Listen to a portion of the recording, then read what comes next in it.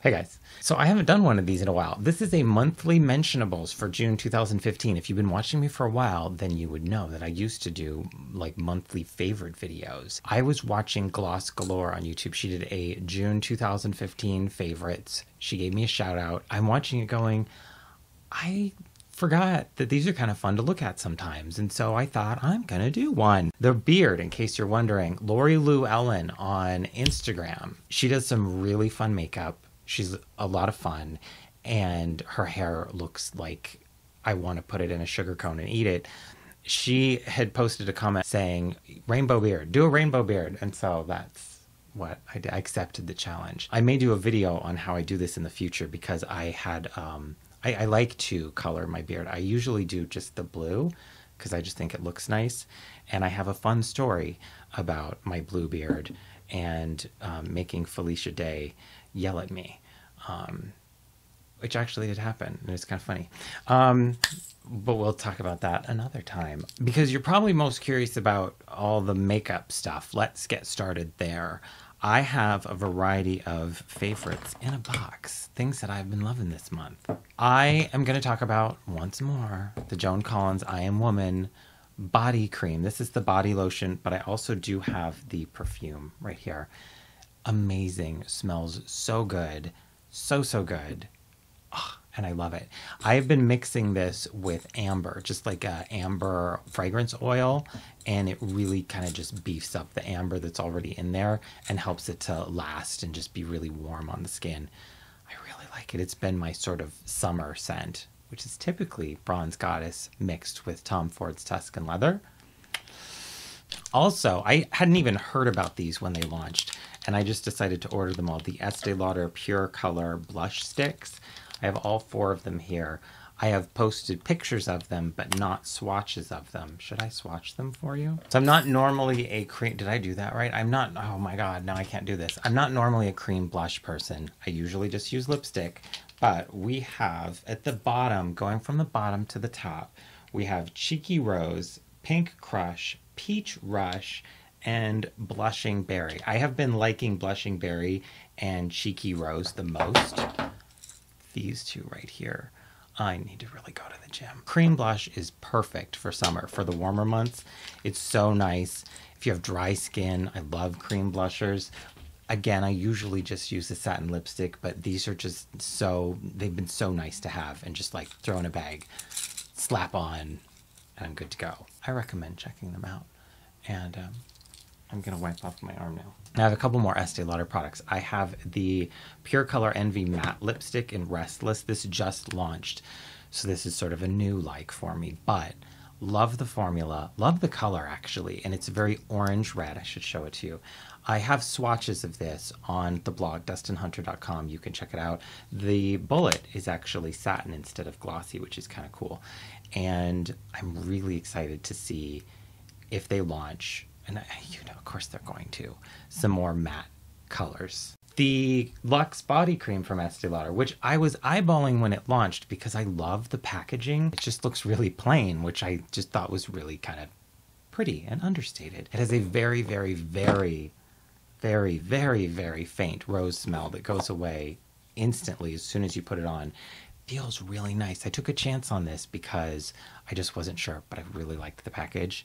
And I have been using this all the time, and I love it. Arms, legs, everywhere. Not everywhere. Now, you've probably already seen these if you watch my videos, the Bésame Face Brushes. This one and this one, still absolutely loving. I've been using these like crazy. This is so nice for, in particular, I'm going to talk about this in a second. Oh, if you fell on the floor. The spray type foundations, you and then and it's done. But you can watch my video on those, and yeah, and watch it. This is the Givenchy, I'm not going to pronounce this. This is the sort of bronzer version of, where are they? The spray foundations. I don't know what you want to call these. The Air Flash from Dior, Sephora makes one. These little, you shake it up and then you spray it. Don't spray it on your face, please. I know that the directions say to, but that's just ridiculous. Now, some of you may like to, and that's fine, but I don't.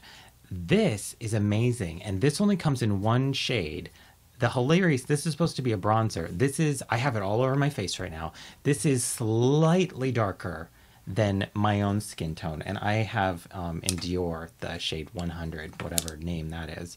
It's one of the very light ones. Compared to these two, in my opinion, this has a lot more glow to it and it smooths the skin so much nicer. If they launched this in other shades, like if they made a full foundation range, I think that they could give Dior a run for their money because this is a really nice product. I have some drugstore stuff. These are the new Wet n Wild Color Icon palettes for summer. Look at these colors. Holy wow, I'm not going to swatch them here because they stain. These are crazy. Not every single color in here is perfect, just so you know. But they're like, what, $4? Something like that? So for $4 to even have even one that's good is worth it. My favorite one so far has been Boardwalk Boozing. This one right here. Really pretty. And this pink is so intense. Crazy. Wet n Wild also launched some lip glosses for summer, and it's just a sparkly lip gloss. It's like a dazzle gloss. It's not sticky. It lasts for all of a half hour, but it's so pretty and they're so cheap. Just get them. The pink one is my favorite, and the names, I can't put this back in the tube. I'm so excited. But this is my favorite one. It's just really, I'm gonna put it on. It's vanilla, and I just love it. It's really pretty. Now, just the other day on Instagram, I had posted a picture of this pendant right here on Instagram. Did I say that already? Oh, I'm losing my mind. With a whole comment about how when you predominantly work from home, it's really easy to just sit around in your underwear and not really dress up. You don't put on your face, you don't put on fancy clothes, you just sort of start to live in briefs or a jockstrap, and you might throw on some sweats when you go to the store. One of my other favorites for this month, I went to see the Iris Apfel movie. It's called Iris. If you have the chance to go see it, go see it. It's incredible. I was looking for a movie about someone's creative journey and their artistic expression, and I wanted to like latch on to that feeling and have it just envelop me. And that was completely a movie that did it. It's so much fun to watch her going through her whole collection, all these different pieces of jewelry and clothes. I started thinking about how I really just sort of sit around in like my underwear and do work at home. I don't really take the time to dress up or look special at all. And so I've been trying to remedy that with one of my favorite things, which is lots and lots and lots and lots of jewelry. When I was a kid, my parents would go antiquing. My dad collects, repairs, and restores old antique radios, and my mom would always buy old, ancient kitchen gadgets that looked like medieval torture devices. As soon as we would go into a place, I would make a beeline for the costume jewelry, the hats. I have a very petite noggin, and so old like ladies' hats from the 20s with little veils and stuff fit my head. So I would always look at these hats, I would look at the jewelry, and I still have a lot of it in a drawer. And so I have been picking a lot of it up and trying to make it a point to incorporate it into what I'm doing, just so I feel dressed up and kind of fun and festive, even when I'm just hanging out at the house or going to the grocery store. Now, also on TV, if you don't want to watch anymore, you don't have to watch anymore.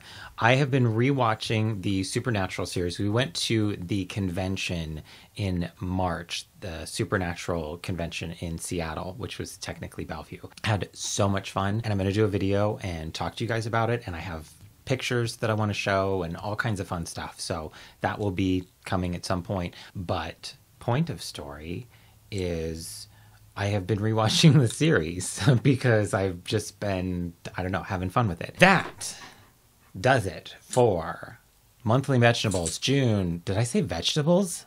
Month? I thought they was vegetables. If you have any questions, comments, anything like that, please leave them in the comment section. Remember, follow me on Instagram, Twitter, Facebook, all at the Dustin Hunter. If you want to get my attention, especially on Instagram, I'm always on Instagram. # the Dustin Hunter. I would love to see anything that you do. Anything at all. That's it.